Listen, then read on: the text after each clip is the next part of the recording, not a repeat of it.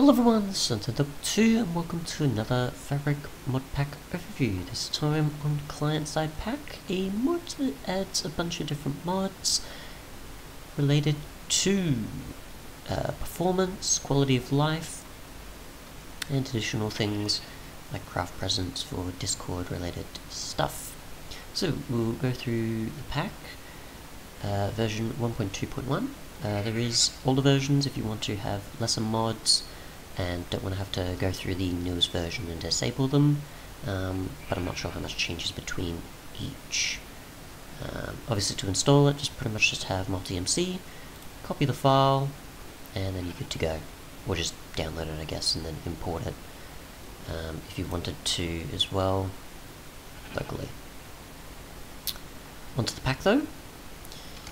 As you can see from the mod menu, got certain libraries, you've got apple skin for your additional benefits to the hunger bar, you've got auto switch for auto switching tools, you've got automatic fishing as well as certain things you can configure it for, information inside bee nests and hives, such as how many bees, the names of the bees, and honey inside it, dynamic FPS for performance, durability viewer for tools and armor to give additional information,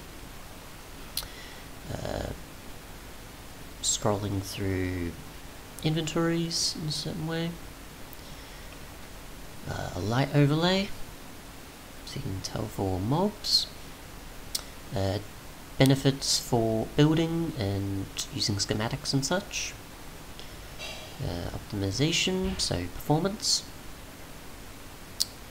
configurable elements for the F3 menu, pretty sure.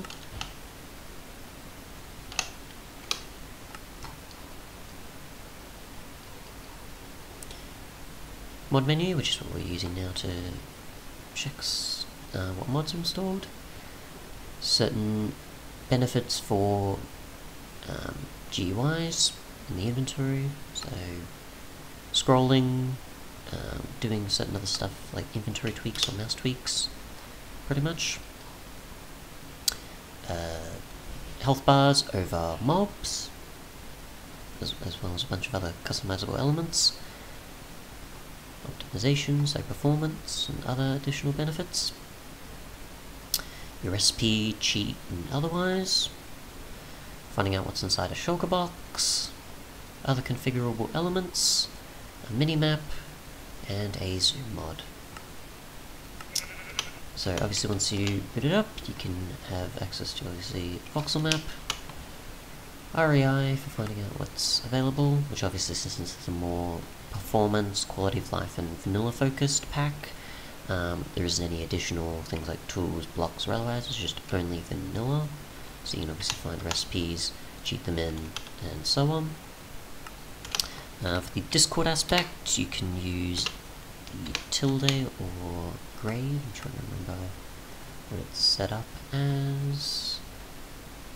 Let's see, I've got to remember. Obviously there's a bunch of controls you can configure as well. Some of these, I'm trying to find where it went. Where did it go? Where did it go? Let's see.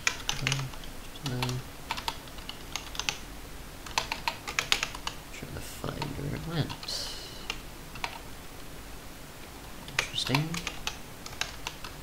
I don't know what happened there, 'cause it's definitely supposed to be one tilde or grave, but for some reason it's not there. Must have been removed from this version.